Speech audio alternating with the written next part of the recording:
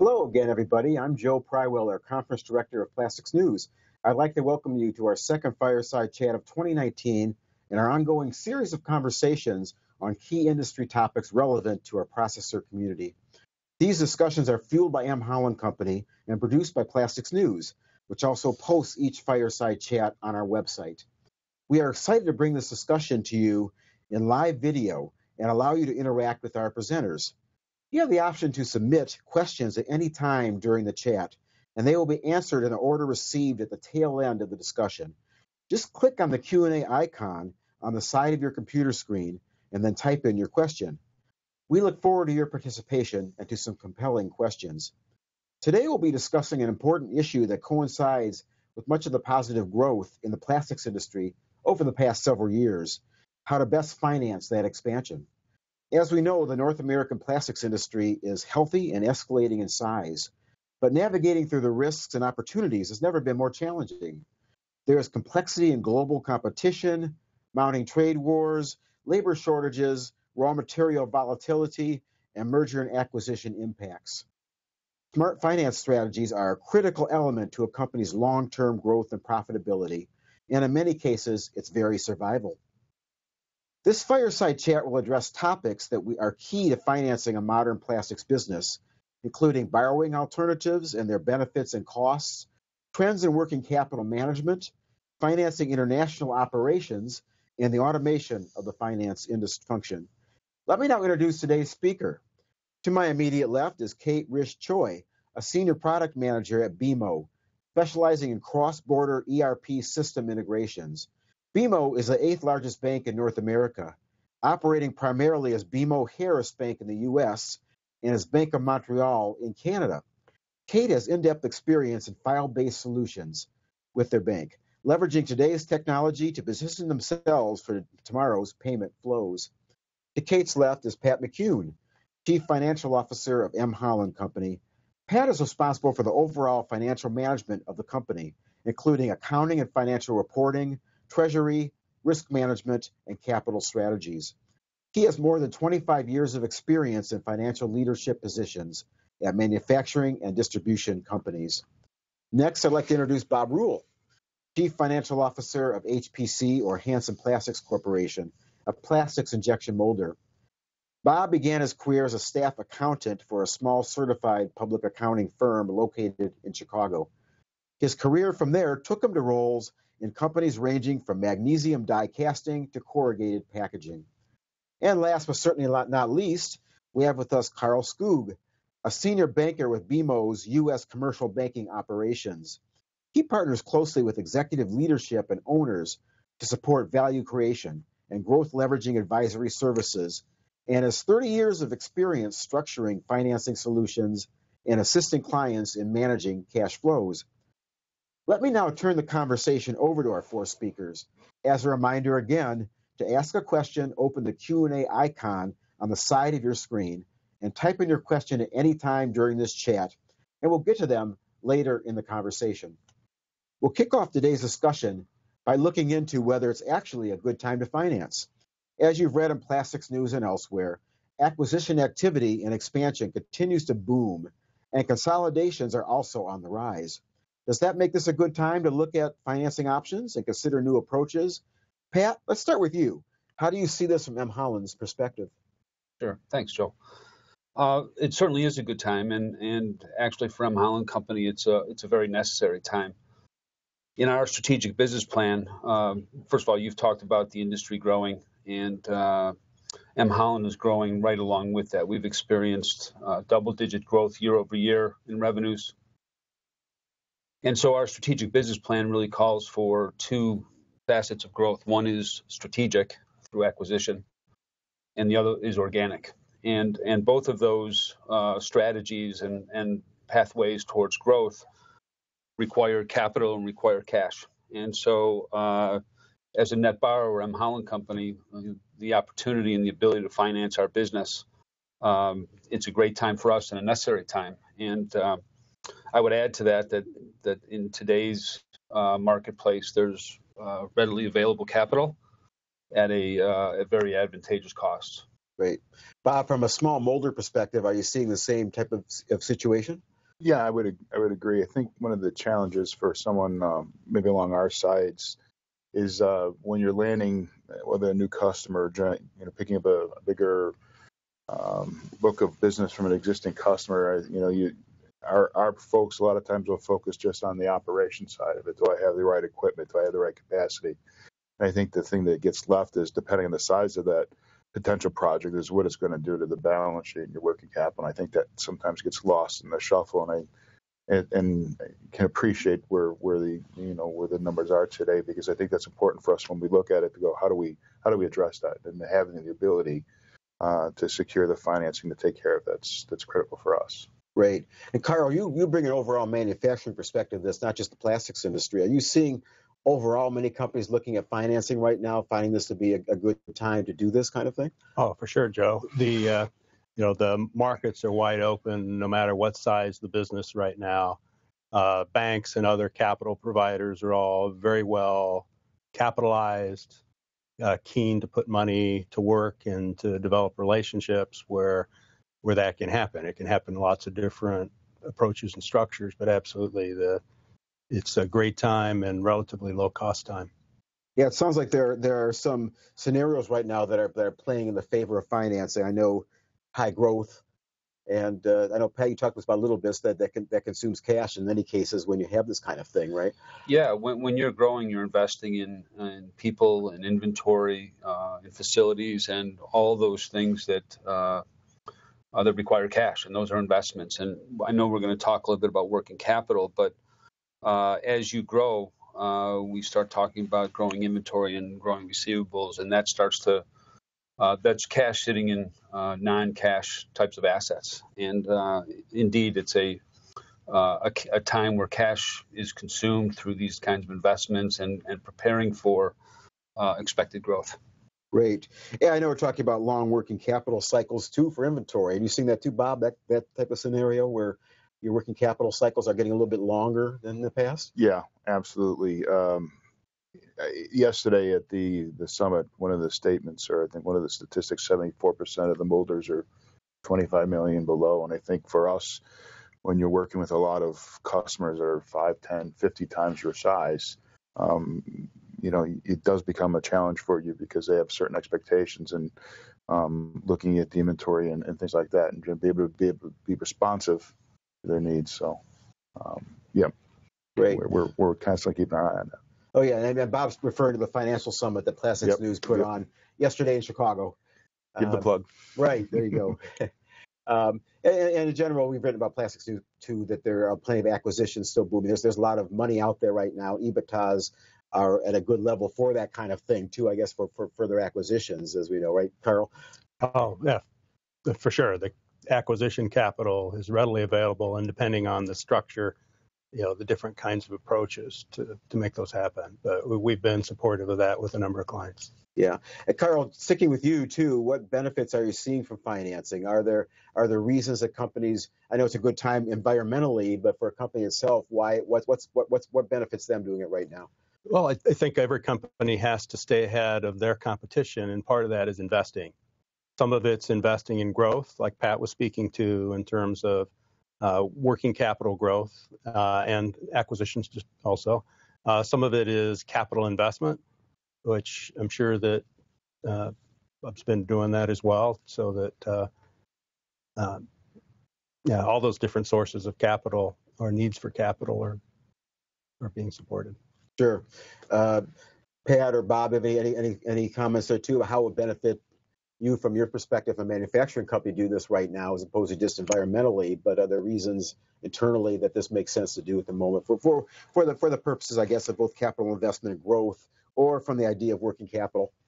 Yeah, there's two sources of capital. There's debt and equity, and right. And debt capital today is it's hard to beat the cost, and it has been for a very long time. And so, over the last 10 years, since the Great Recession, Holland company, but many companies have benefited from the low cost of capital and the opportunity to grow in an industry that's growing, and to take advantage of that access to such a low cost of capital. It's really we've never seen a time like it, and may never will again, right? Yeah. What's causing that phenomenon right now, or is it something that's ongoing for a long time? Well, it's been ongoing since the Great Recession, where Yeah. you could probably talk a little bit better about interest rates than I can, Yeah. but cost of borrowing has been under 2.5% for 3% for a decade. Yeah, for much of the last 10 years. When you look at both LIBOR interest rates and the premiums or the margins that the companies pay to banks, Sure. Yeah. I mean, we're not at zero rate margins like we were, but so it's not free, but money's still well on sale. So you take it LIBOR, about today it's 250, but you can lock in below 250 longer term and then put your loan spread, which puts your cost of capital today in the 4 to 5% range as a rule. So if you can make investments at 4 or 5% and make a return, hopefully you can. Right. You get a return out of that. So it's a great time to invest. Yeah, it sounds like it doesn't show any sign of changing in the near future anyway. But of course we don't know. But right now is good to jump on, I suppose, right? With this kind of thing. You find that too, Bob? You shaking your head there? No, I'm agreeing kind of with the general theme here. I think for us it's a necessity, no matter what, with the customer base we have. Again, as I mentioned earlier, it's kind of your ticket to the dance, if you will. You've got to be able to have that flexibility and have the ability to be able to make intelligent financing decisions. You just can't do without it. Well, speaking of go ahead, Pat. I would add to that there's many businesses that don't need debt financing, right? They are profitable enough and generate enough cash through their operations that they can fund their own business. Plastics may be a little different in many areas. I know on the distribution side, there's margins are often compressed, and we have long working capital cycles. So it's a necessity not just for strategic growth, but daily operating needs. Oh yeah, yeah. Speaking of which, there are a lot of smart financing options out there to do this, and that leads right into that. I mean, besides using traditional banks, are there other options too that are worth looking at with some of this? Talking about the equipment finance providers, other kind of finance supply tools. chain finance. Yeah, supply chain finance tools. Yeah, we're presented with that sometimes from customers, typically larger customers that may be looking for options to extend their working capital cycle and offering some supply chain finance opportunities for us. And there's a cost to that, because essentially I think in that process they're giving us the opportunity to be paid either timely or earlier, but also at a cost, right? Because it's almost like a factoring where we have to pay a certain fee to get our money earlier. Sure. And so we've thought through that in different ways, and oftentimes, because there's an administrative burden to that as well, in terms of using the various bank sites or the process that you have to go through. Oftentimes we'll consider negotiating a different arrangement within the terms that we offer customers. We'll consider reviewing those and negotiating a deal between us rather than getting a bank involved, where there's some administrative burden on the part of us to get paid. Yeah, I imagine. It depends on the scenario, right? Whether traditional banking is involved or whether other kind of financing options are available with supply chain with this. And Carl, I know we've talked a little bit about EBITDA. Right now it's between the $10 million and the $25 million range at the moment, and that seems to be a sweet spot right now for acquisition for activity, right? Yeah, I guess what you're speaking to is a question of at what size range do different kinds of financing become more available and become more aggressive. Right. Certainly there are financing ranges along the entire spectrum of EBITDAs. We find, however, there's greater flexibility, particularly in an acquisition environment, but also in an investment environment, when you get to $10 million or above, where there's greater flexibility, and then even greater flexibility beyond that at around $25 million. It's a comfort zone for most lenders that they will treat you differently, and they'll give you more flexibility in terms to allow those things to happen because of greater scale, more diversification that usually comes through those things. And it can lead to higher debt acquisitions, I guess, in some cases? Sure. And fairly or unfairly, sponsor owners, private equity owners, typically can get a significantly higher leverage profile and typically do. Whereas historically, industrials, usually cap out around a 3 times EBITDA multiple, total funded debt to EBITDA. In this environment for larger companies, it gets a little bit higher. And then when it comes to sponsors putting capital in their deep pockets behind it and layering other types of debt behind it, you're seeing 4, 5, 6 times leverage. You're seeing higher debt financing these days too for acquisitions also? Absolutely. Yeah. So to some extent, the debt helps fund those higher acquisition multiples. Okay. That means they go hand in hand in many cases with this. But so if you're looking to get in the market and either buy or sell, it's a good time also, besides just general financing in some cases. For sure. A lot of competition. But yeah. If you find the right transaction and a good fit for your business, absolutely. Yeah, and I know Holland has made a series of acquisitions and expansions too over the last few years, and driven by some of this anyway. Absolutely, it's been a good time, and we've had very strong support from our banks. We learned a lot over the course of time about some of the different financing opportunities. We talked about cash flow versus ABL, and several years ago we went into an ABL facility that was very advantageous for us, provided a lot of availability in terms of borrowing capacity at a low cost. And we've been able to use that to fund most of our acquisitions. ABL. Yeah, asset-based lending. Asset-based, right. You could probably maybe speak to that. Yeah, maybe we should talk about that a little bit. It seems like that's worked for you, and why is that an important piece of this? Yeah, briefly, it's just a question of how can you get the greatest and most flexible debt. Sometimes your multiple of leverage allows you to max out if you don't have as many assets, if you're more asset heavy, such as a distribution business where you're carrying a lot of inventory, the leverage multiple is limiting. So an asset-based lending structure can often give you more capacity and also more flexibility. And just quickly, a general guide is that a company that's business is 5% or less in terms of a percentage of total sales of EBITDA, so 5% EBITDA business or below, typically doesn't create enough cash flow to self-fund growth. And as you get over 10%, you have a greater capacity to do that, and you can fund yourself more often from cash flow. So the ones over 10% tend to be more cash flow driven in most cases, not all. Under 5% tends to be a better fit for ABL. And as you go farther up, it just gets much more focused on cash flow. What and any of you can answer this, but what are lenders looking for basically in money? You mentioned that it's competitive out there. It's finding the right situation. What are some of what kind of attributes in a company are lenders looking for? Well, first is the soft issue of leadership and the people who are running the business. That you're confident in them and they're capable of doing that. Yeah, people. Yeah. But the rest of it is stability of cash flows, quality of assets, depending on the structure. Concentrations of end markets and customers, and sometimes supplier concentrations if that's a risk. So it gets kind of down to Porter's 5 forces if you think of it that way. Companies are the things that processors can do to help fortify that too. When they're looking at maybe I want to get in a situation with the bank. What makes them more attractive? In other words, to a lender, what can they do? Well.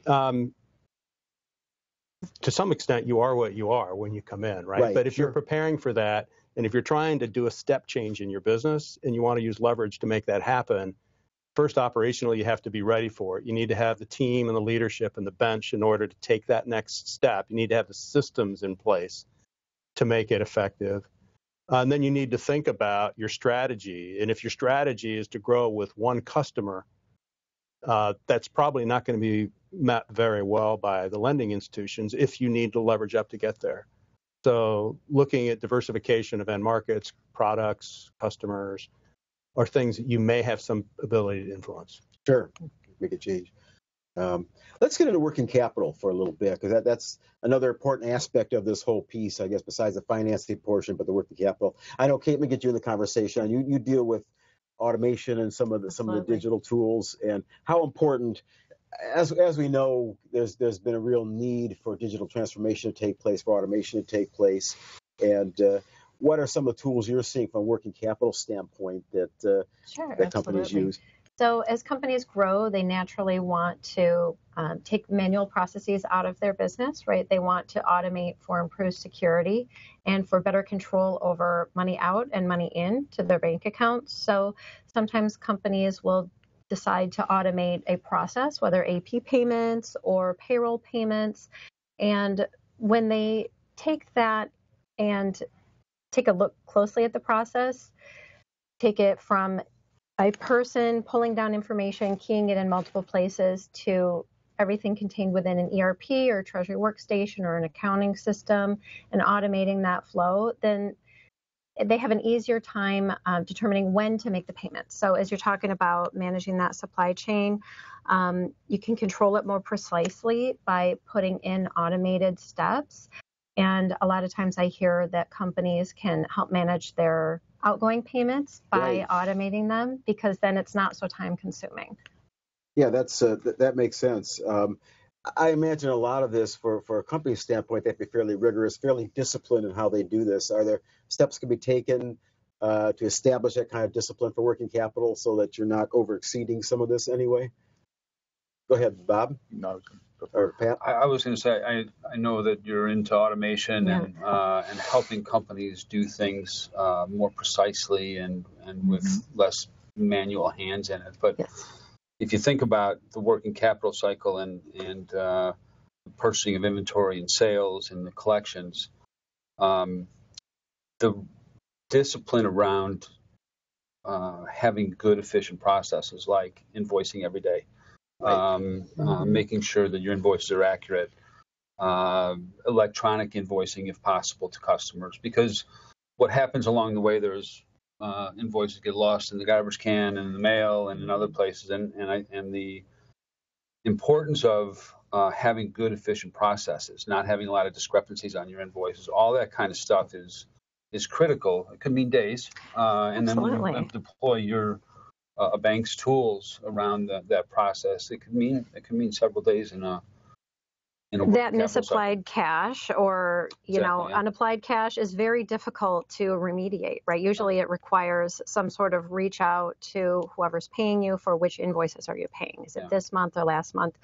So as a banking industry, we're really evolving toward being able to send out electronic invoices in a more standardized way through tools provided by the ISO 20022 standard, and then receiving that remittance that you send out back along with the payment and having them travel really together in a more automated way and making it easy for those suppliers to pay you just by having it in a more standardized, right? Because invoices tend to be all across the board, especially if you've got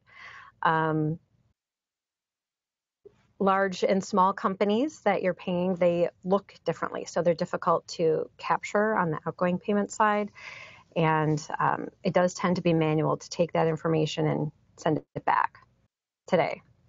But it's getting better. That's good. No, you're fine. You're good. I imagine achieving the balance between accounts receivable and accounts payable is important with this. And well, I think you were maybe getting to the point of the relationships with customers and suppliers. Is that part of it? Yeah, that is definitely part of it. Sure, we would. We have terms with our suppliers, and we stick to those, right? Because they expect us to, and it's important for us to maintain a good relationship there. Would we like to push our suppliers more than we do? Sure, that would help our working capital cycle, but at the risk of damaging relationships, maybe not having available access to inventory and product to sell in the marketplace. So there's a balance there, and we have to do, and the customers have to do the same with us, and we have to do the same with customers, because if I just do what I want, I can make my days go down and my cash flow really good, but it's gonna make some people angry along the way. Right? So it's a balance of relationships, and it's a balance of cash flows, and it's a balance of what the business needs. Right. Any best practices that you're using, Bob, and HPC?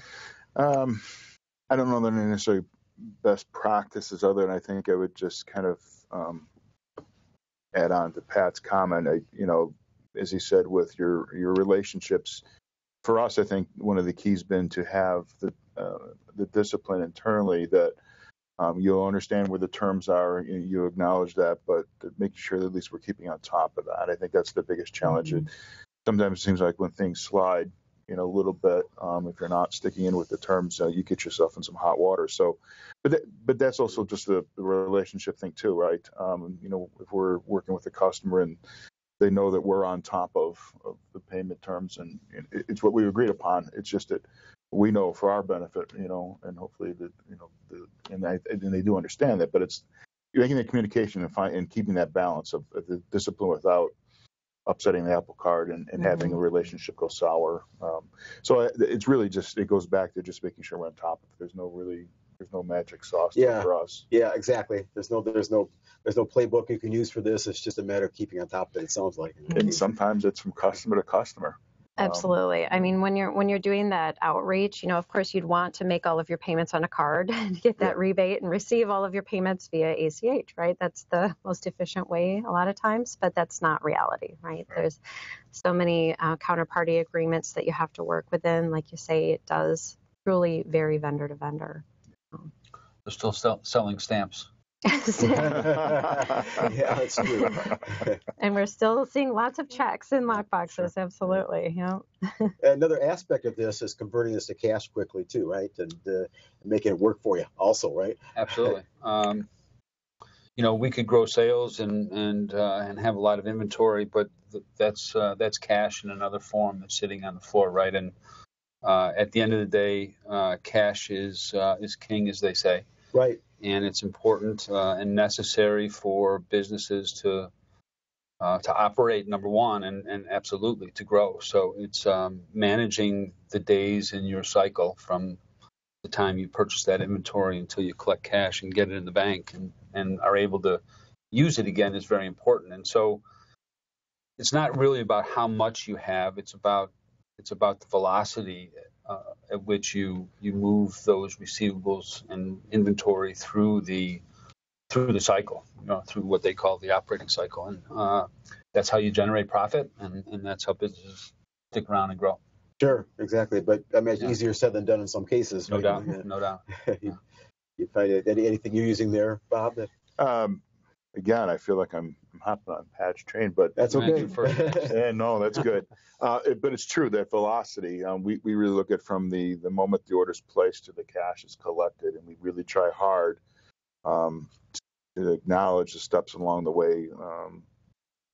We will go to the point of even doing some back office mapping. Even when that order walks in, where's that downtime, that gray time where you're like, well, this is unproductive. It's just not moving the order forward. And then it even goes out to the floor. I mean, sometimes I think it's just from our perspective, from the accounting side, we look at it, well, it's stuff we can touch, but it really even happens out on the floor. Again, if I'm looking from the minute that order's placed to I'm collecting my cash, the production's a big part of that. So what can we do out on the floor to make things even quicker? And for our business, it's anything from making sure materials ready, to materials on hand, to making sure that you're, get into the setups of a job and making those things accelerate. And it's interesting because a lot of times you want to try to make that connection for your people out on the floor. It's, you want to be able to help them see beyond, well, you're asking me to do a setup quicker. Well, here's the connectivity all the way back, especially for NESOP, to the health of our organization. It isn't simply saying, oh boy, it'd be great if that setup could be X better, but it's about making sure that it goes back, because again, for NESOP, it eventually will get into our pocket. So, yeah. When he was talking about setups of equipment, we don't have that, but we put inventory on the floor. And so when you think about the business processes that impact working capital, you think about forecasting, right? And how much inventory you're going to put on a floor, where you're going to put it, the importance of having some discipline around that. Because businesses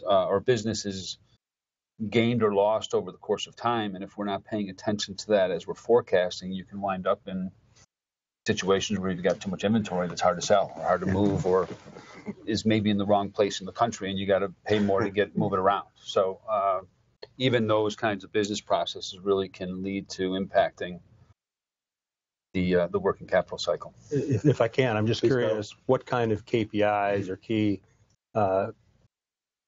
production course, I'm stumbling with words, but KPIs that you use to kind of track your working capital.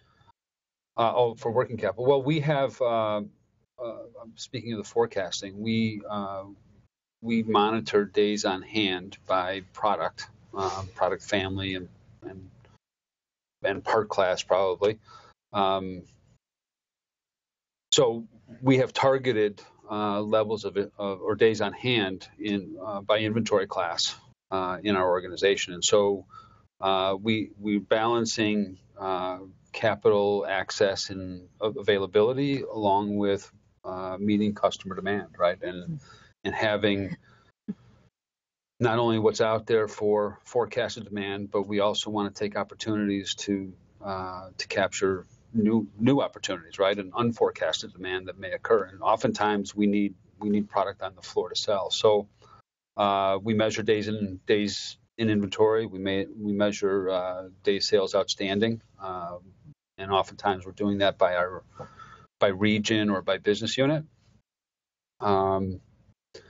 We know very well what our payment cycle is.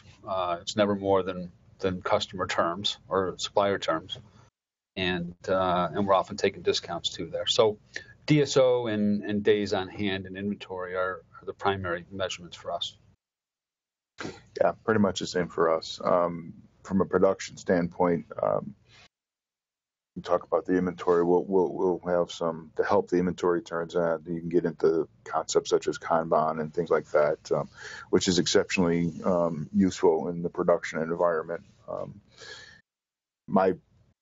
My past, exposure, and a lot of times on a production floor is you'll set up a job and it's convenient to let it run a little bit longer than needs be. So Kanban can help you kind of minimize your inventory, which in turns will allow you to have help free up the cash because it's not sitting in the warehouse. So. And I know you do a lot of that at HPC.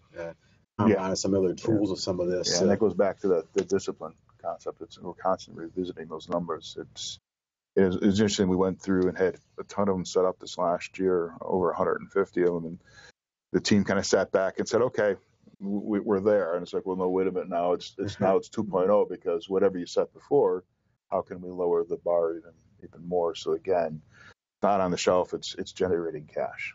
Yeah. Obviously you want to take care of the customer, but you have room. You have room to grow on it. Yeah, for sure. Let's tie this all back into financing a little bit and tools to use some of this. And Carl, I know you had some thoughts there about assisting in supply chain finance with financing tools that are out there. Right. Well, Pat spoke to this to some extent earlier, that there have evolved a number of tools that have become more common from the days when your options was a lender or a factor in order to get your money. It's evolved from both ends. Suppliers who want to extend terms will offer, as Pat was talking, advantage terms in theory, or in fact, to make it easier for you to accept their long-dated terms. And there's all kinds of names and exceptions that I could talk about, but I'll skip the names. But it allows you to borrow money basically from their banks based on their credit and get paid early at a discount. The other side of things is if you have concentrated accounts and they're high-quality credits, there are people who will discount those to you in a more advantaged way than you're getting from your lenders, and in a much more efficient and cost-effective way than a factor would do. So that's the key element of supply chain finance, though I wouldn't omit the fact, as was mentioned a minute ago by others, is that credit cards and corporate payments basically are a form of supply chain finance. Mm-hmm. And one of the other incentives for using a service like that we're seeing on the Treasury side is data. Right? If you want perfect remittance data, you can have this vendor portal that they can go and pull down the data, but then maybe they accept a card or they would accept an ACH with interchange, a non-traditional Treasury payment type in exchange for that perfect data. Yeah, that makes sense. Let's get into the automation aspect, finance automation in some case aspect too, with some of this as far as both cost and keeping discipline to doing some of this anyway. What are some of the benefits or risks of automating the finance function? Are there? I know we talked about the benefits a little bit, but are there risks too? How do you sidestep or avoid some of those? Yeah, so from the payments and reconciliation perspective, so there are risks inherent when a person is using a browser service, right? So we've seen a lot of fraud attempts in the Treasury space where it comes in as an email to the team. It looks like it's from the CFO. Please go do this wire. Well, so many of the companies have been hit with that type of a fraud or attempted fraud. So many companies will look at removing the wire in a browser function completely and doing everything in their ERP system or the accounting system to send it through a secure pipe so there's no manual intervention as a way to protect themselves from fraud attempts and as well as improving processes in general. You take your fraud out of the equation as much as you can, right? Exactly. By removing those manual steps, you're not miskeying, you're not adding a zero to an outgoing payment, that kind of a thing. So it does help. But there are a lot of moving parts involved too, I imagine, as far as invoicing, formatting, some of the other steps that... Absolutely. So there's a number of bank standard formats that many systems can generate to tackle that type of a problem. And so if companies are looking to automate part of the process, the first step is always, well, what can my system do? You know, can it produce a Nacha file to automate ACH payments? Can it produce an EDI or an ISO file?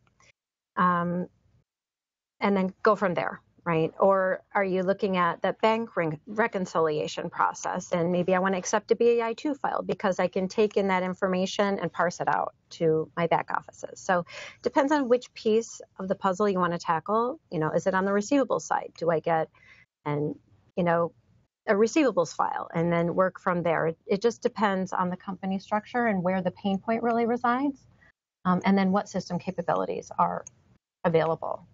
Yeah. I just have a question about that. Yeah, sure. Once that is set up, is it hard to change? I mean, like you have a new ERP system or bank accounts change, you name it. That's a good question. Whenever that structure changes, what does that look like for a customer? Yeah. So usually the time to change is during an ERP upgrade or enhancement because it is hard to change, right? There's a manual setup process that has to be done with that bank integration that can be time consuming. And then once it's set up, it's invisible, right? No one has to touch it until you have to make a change. Right. Typically, when you're changing your internal system that creates a file, it's like starting over. It really is. So there are tools that can make that process easier. Adding accounts, things like that, changing accounts tend to be just a small incremental change, not nearly as in-depth. But once you've got the connectivity established and everything, they're not quick hits. Yeah. It does tend to take a couple of months usually to set something like that up. Yeah. So while you're under the hood with the new ERP system, that's when you do it. Right? It does. Right. Why does that change? Does it differ from how you work with smaller and larger companies with some of this? And maybe you two can relate to that too, how you set this up, what's needed, how much you invest in something like this even. Absolutely, right. So a smaller company might move from a manual process to like a browser upload. Maybe they don't have the capability of sending files in an automated way or scripting files. So they might take an Excel file and upload it on a bank portal. That's one way to gain automation. A very large company, they probably have the ability to push a button and get some sort of bank standard file out of their system, and then you start with that. So there's really everything in between as well. One thing to keep in mind when we think about AP outsourcing or payments automation is there's a lot of fintech providers that offer a piece of the service, but they tend to be not necessarily relationship banks for a company. So as you're evaluating an AP outsourcing type process, it's important to just keep in mind who the counterparties are for the full flow. Yeah. So go ahead. I would just use one example. Over time, we have used like receivables matching, where we get a file from the bank from our lockbox. It applies automatically to our receivables file and applies the cash. And so it takes manual intervention out of it. There's always exceptions that need to be dealt with. And the one thing I would emphasize is having a a continuous improvement mentality around that. Mm-hmm. Because if you're not looking for opportunities to, not just fix the exception, but to resolve the issue of what's causing the exception, then when your business grows, you just got a lot of exceptions. And you need more people to deal with the exceptions when you're using technology.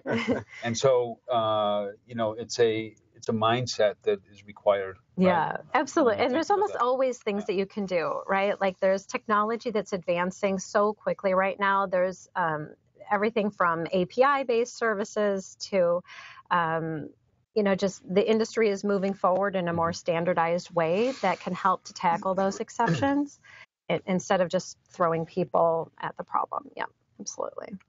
Bob, from your standpoint, I've talked about Kanban and some of that for automated systems. Is a big benefit just freeing up people and time for some of these other operations, or other benefits that you're seeing with automation, or how you're using it? Yeah, in the accounting area, we don't have not embraced or considered a lot of automation. But the last couple of days, I'm hearing very convincing arguments from that direction. And so, but I think that we look at it for our group is when, again, in our culture is to get into a very continuous improvement mindset. So anything that we can bring to the table that allows any one of our fellow employee owners to free up time to get actively engaged in other areas to improve the business, it's a pretty simple win for us. So I think it'd be very intriguing for our organization to look at. Yeah, I wonder because some of it's freeing up waste, some of the manual operations that don't take a whole lot of brain power to do, I guess, in some cases that can be useful with some of this, right? Yep. Absolutely. It's those non-core activities that are very time-consuming that can often be rerouted with technology.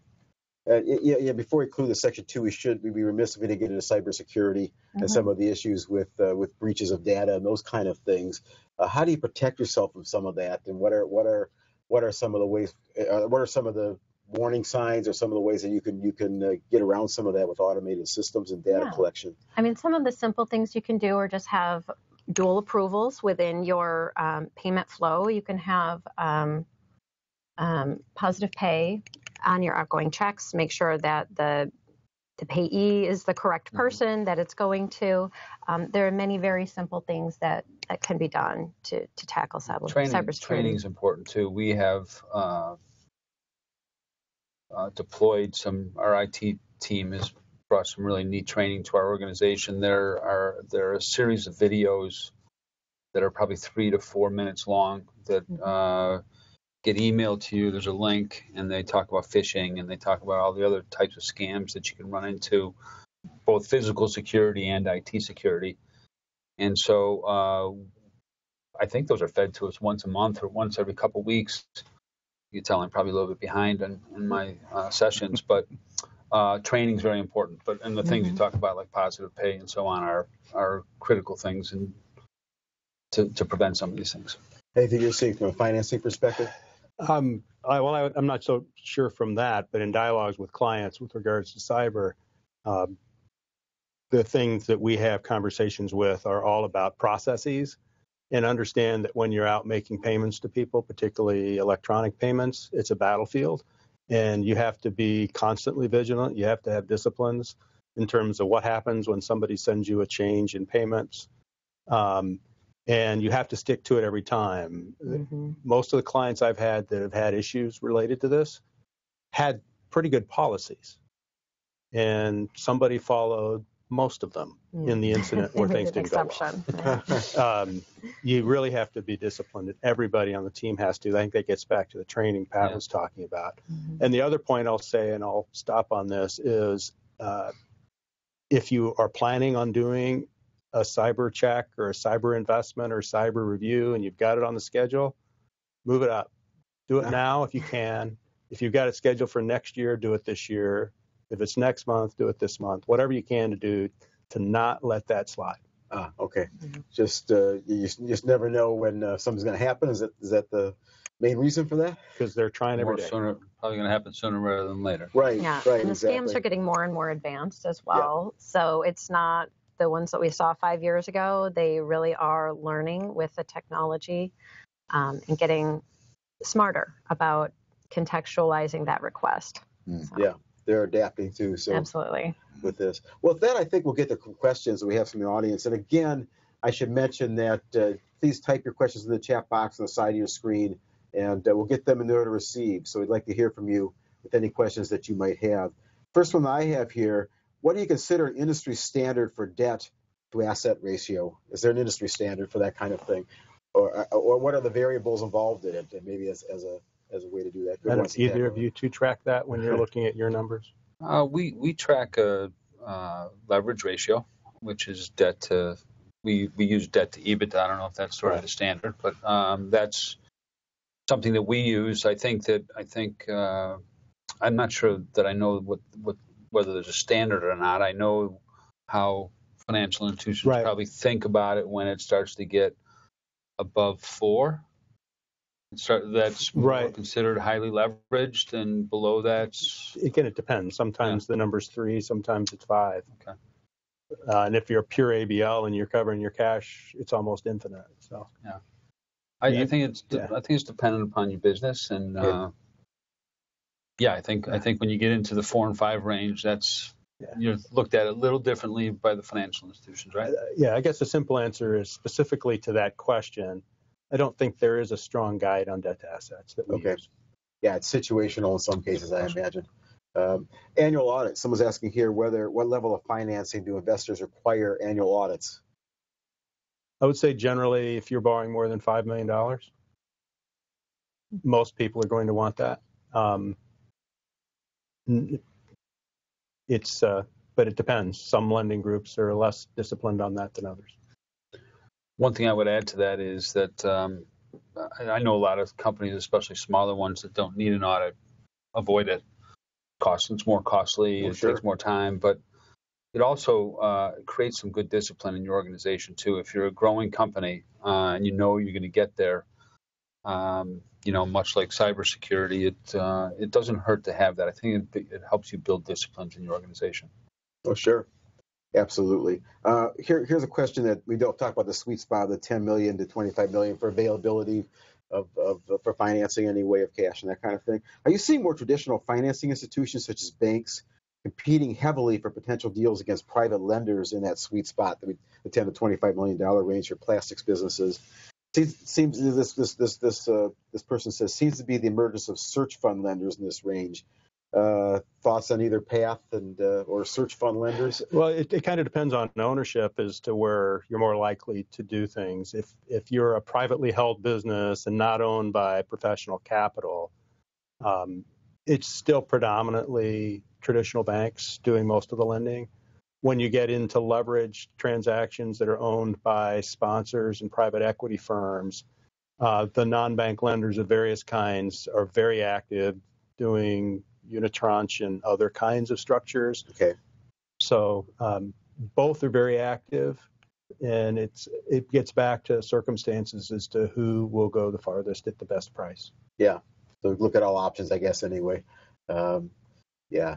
Okay. That sounds good. For machinery CapEx investments for increased capacity, what is the average depreciation period you're seeing plastics businesses take? Is it 5 years, 10 years, another type of variable? I can't speak to depreciation. I'll leave that to Bob. But in terms of amortization for long-lived kinds of assets, 7 years is a pretty common financing amortization. Yeah, no, we've been looking at 7 years on our side. So. Okay, that's pretty standard. Again, type in your questions. We have time for more, so we hope to hear from you. One we have here: if you're refinancing all your debt, what is the maximum term available with equipment as collateral? Can the amortization be 10 years and perhaps a balloon payment in a shorter period? What's the maximum term available with equipment? Pure equipment financing, if that's what it is, as opposed to general corporate financing backed by the assets. There are some assets that they'll do 10-year amortizations. Okay. Let's talk for a minute about some of the variables that we're talking about with capital with commodity-based resins having volatility going up and down and changing. Is that a risk that somehow with working capital? How do you get around some of the volatility that you see with resin sometimes with some of this and that end of it, materials? Yeah, so I can speak a little bit to that. When we have rising prices, we may be selling the same amount of quantity to a customer, or buying the same quantities of materials, but we don't pay in pounds. We have to pay in dollars. So you can be conducting the same level of business, and if prices go up 10% and sort of remain at that elevated level over a period of time, you are now have 10% more dollars invested in working capital for the same amount of business. So Right. We tend to like lower prices from a working capital perspective. Sure. Because we can do more business with the availability and the capacity that we have. If the question is going to hedging raw material prices, I'm not sure if that's what that is or not. I was going to ask you about that, whether hedging is a good strategy to use. We do a lot of hedging around interest rates and foreign currency, but we haven't really seen the liquidity in the marketplace to be hedging resins and hedging polymers. I think the companies that do that best are probably the producers, because they can hedge the feedstocks, right? They can hedge ethylene or propylene or something like that. Hedging the polymers, we've looked at it, we've talked to people about it, haven't seen a good solution from our perspective. Yeah, it's been around a long time, but I don't know if it's been used that frequently. We have not been using it. Yeah, and you're in too, Bob. You seeing it at all? No, not really. Yeah, and you dealing the same way with volatility of materials, and or are there other practices you're using for that? Nothing really specific. Can't say that there's probably a lot applied to it for us. So. Yeah. Also, go ahead. We physically hedge, if that makes any sense, and that means that when we see markets going down, we are selling our inventory, right? Because we know what's coming. Sure. And when markets are going up, we act differently in that world too. Yeah. And I have one other thing I'll say to that question is that one of the best solutions is just to have more liquidity. Is to go into a dynamic. If you know you're in a volatile industry, you need to reserve more excess cash availability, either cash or liquidity under your lines. Yeah. Okay. That's where ABL has helped us a lot, and we got educated by our bankers over the course of time. That's base lending. Huh? It has helped us tremendously with availability of our line of credit and our cash available to borrow and to fund our growth. So I'm not sure we could have done what we were doing under a cash flow type of a deal. How do you reconcile excessive or obsolete equipment and some of those areas, and when you're talking about cash conversion and keeping working capital, because there's always going to be that, obviously, to deal with. Bob? As far as I would say inventory, because I think you said equipment and inventory. Yeah. Inventory, again, it goes back to that discipline and making sure it can go all the way back to that production concept, that production dilemma, right? Keeping on top of making sure we're keeping the orders tight, keeping within. You might have stocking agreements you can get some help on, but it's about the discipline of, if you see anything start to get a little long in the tooth, that you're chasing it down. You're communicating with the customer. You have to stay on top of that, I imagine, for working capital perspective too, I would think. Yep. In some cases. A question I don't know how well any of you can answer, but from this perspective, what are you seeing multiples for molders for EBITDA ranges? 500K, 2 million, 10 million, et cetera. We talked about this a little bit already, I think, early on, but we're seeing for EBITDA multiples.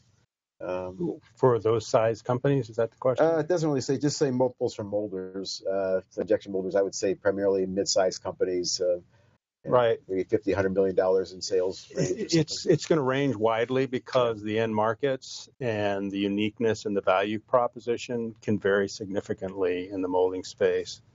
But I think generally they're going to flow with the relatively high multiples that this industry provides for. So I would say, maybe 6 on the low end. Again, assuming there's reasonable scale in the business. But for something that's really attractive, it could be 8 to 10 times for a really strong, attractive business. Okay.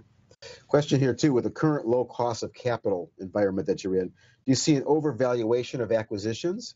How do you mitigate this and prepare for a possible environment of higher interest rates post-acquisition? I don't know, is that more a corporate question? Could you ask that one more time, please? With the current low cost of capital that we're in, with the environment we're in for low cost of capital, you see an overvaluation of acquisitions. Are they overvalued right now? And the second part of that is, how do you mitigate this and prepare for possible environment of higher interest rates that might happen in the future when the acquisition is completed? So I suppose when money's cheap, maybe some people feel they can throw it around a little bit more loosely than they would otherwise if it's more expensive. I'm sure that's possible, and I think around the low cost of capital, I think allows you to look at more opportunities, perhaps because there's more capital available. But in terms of throwing money around like it's not important, I would say you got to have some good disciplines around your M&A process. And so, do I think the capabilities or the opportunities might expand in this environment? Absolutely. Good. I think that could restrict also, of course, when rates rise. And to layer on top of that, all the discipline lenders are doing risk analysis. They're running scenarios at higher interest rate environments. Each institution has a different model. So they're considering that from a lender's perspective. And they are also looking to have customers they're lending into to be thinking about those things as well. We don't have a lot of concern about higher interest rates today. So it's not a huge concern right now. However, it could be a broader concern later if they do accelerate. And we've done that with, with our 5-year projections that we have. We stress test our balance sheet from time to time, putting in different scenarios. And so whether you're modeling an acquisition, or you're modeling a 20% increase in resin prices, or you're modeling interest rate change, you can build those into forecasts and stress test your balance sheet to see what that looks like. Excellent. Well, with that, I appreciate your comments today on all this. Has been a great session. We've got through a lot of different points, a lot of different topics, but we've got to close it now. We could talk more, I'm sure, but we're getting near the end of the period. I want to thank our 4 distinguished panelists today: Kate Risch-Choi of BMO, Pat McCune of M. Holland, Bob Rule of HPC, and Carl Skoog of BMO. I'm certainly all coming with strategies to help enhance our business financing, and I want to thank all our speakers taking the time to share their critical insights on these topics. We also appreciate your attendance at today's Fireside Chat, fueled by M. Holland and produced by Plastics News. If you want to revisit this chat, the entire event will be archived on our live stream section of plasticsnews.com, our webinar section of plasticsnews.com. Again, this chat and the others in our continuing series will be found on our website if you want to go back to any others also.